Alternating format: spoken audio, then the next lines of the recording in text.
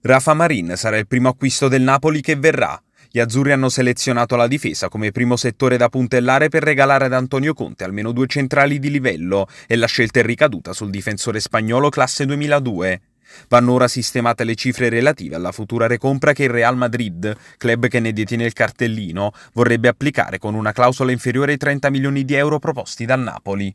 È cambiata anche la formula d'acquisto, non più prestito con diritto obbligo di riscatto legato ad alcuni obiettivi, ma una cessione a titolo definitivo intorno ai 10-12 milioni di euro.